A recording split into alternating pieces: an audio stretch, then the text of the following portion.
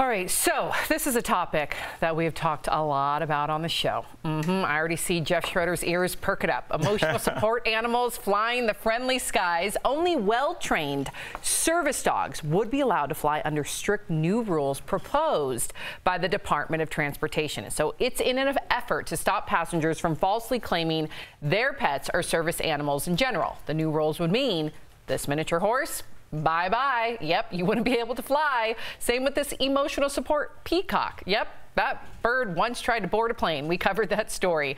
And you better leave that service hamster at home. Same goes with this emotional support alligator. So, Jeff, here's your moment.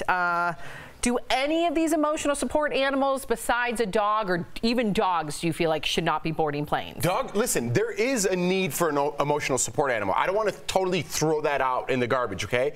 People totally abuse, people in this room, I'm not even going to close my eyes, I'm not going to look at anybody. People abuse this privilege. They abuse it to the point where farm animals are coming on a plane. I mean, it's ridiculous. So now, you know what? Everybody suffers because of them. So now if you really need your dog on a plane, it's going to be a lot harder to bring that dog on a plane, and rightfully so, unless you really need the animal. Because let's be honest. You don't want to board your dog. You don't want to put it under the plane. It's way easier to take it with you. It has nothing to do with emotional support. And people abuse that, and now it's time to pay the piper. Well, we fly with our dog, especially if we're going to be gone for a long time, and our Spike is not an emotional support animal. He is a ticketed passenger. And let me tell you, it's interesting to me that you can have hamsters and peacocks and all of these things, but when my dog's medication isn't kicking in exactly at the right time and I need to calm him so that he's not interrupting other passengers, they act like I have broken the law by even removing him for a moment out of his carrier,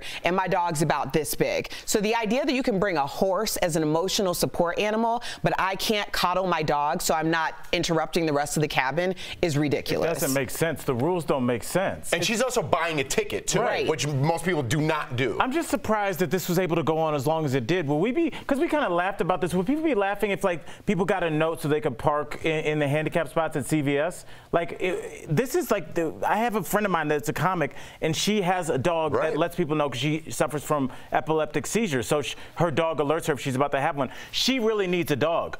So to put her in the same group of people that just want to take their dogs, they don't want to pay the $200 to board it that weekend, is a slap in the face to people that have now trained these dogs to be life-saving dogs, and cats or whatever is a real... Or pigs or horses. Whatever is a real thing. But like whenever you get your buddy to start writing a letter, it's super disrespectful to people that really need it. All right, chime in, DBL Nation.